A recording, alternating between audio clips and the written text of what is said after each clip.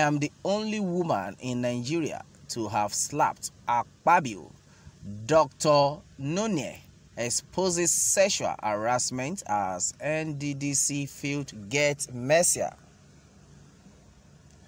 The NDDC has been in the news lately for alleged mismanagement of funds and contract splitting, from parliamentary hearings to media reports where the immediate past MD of the interventionist agency has accused the minister, Senator Akpabio, of graft and intimidation.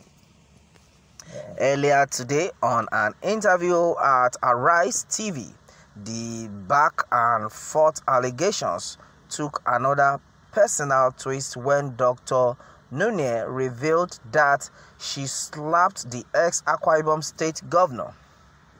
She said, "I am the only woman in Nigeria to have slapped Akpabio," says Dr. Joy Nunieh, detailing the incident when Minister Godswill Akpabio wanted to take advantage of her in his guest house.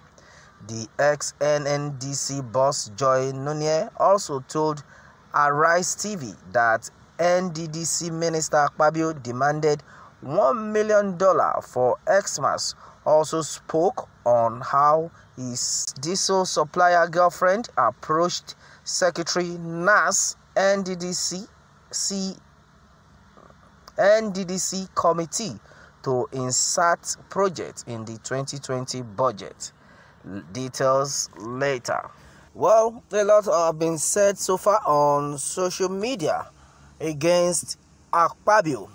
In fact, it has been said that if Akpabio should steal what he stole as a governor in Akwa Ibom State, then there will be no NDDC again. The man is fantastically corrupt. I pity him, cause he may die soon, as he has no stamina to withstand what Mago is going through. Yet he is brutally wicked and devilish. His time is up. He can't fool us anymore. This woman allegation should not be ignored, please. A lot is happening right now. President Buhari is not available, thus anything goes. If Abba Kyari were to be alive, Mago will remain in a Senate. Akpabio will remain a minister. Nothing has been heard of this EFCC case before his appointment. Well, I know some folks here whom are beneficiary of the corrupt system will be saying nonsense. Okay, Buhari's government smelling corruption all over the country. Well, this is serious. No wonder Akpabio refused to appear before the Senate for questioning. Akpabio is also accusing her of having 4 failed marriages. Mr. Akpabio, now wow, okay, this is serious sexual harassment everywhere. These people are criminals. Wow, they are criminals in power with no certificate. Oh my God, a lot is being said here right now. Well, they shall know the truth, and that will set her free. Like Mago, the minister should be suspended while investigations continues. This lady should be well protected. Thank you, madam, for your bravery.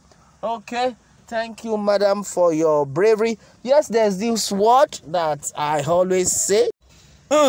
It is not funny at all. The word says, Oleni everybody. Enile mobani barao. Yes, and that is it.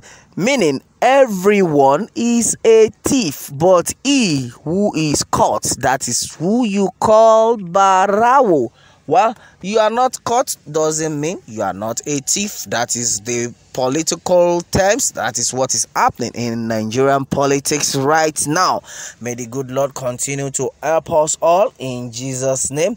A lot is happening. Yes, people have said it that this woman is brave and she needs to be protected. Wow, she needs to be well protected because a lot have been happening. What about some of the women that are just scared to utter this out. In fact, some of them would not even be able to raise their hands, let alone slapping someone like Akpabio. Well, she has revealed the whole thing. May the good Lord continue to protect us all in this country. That is politics for you. Well, that is it, my people. Meanwhile, let me have your take on this. And remember to subscribe for more updates. Thanks and God bless.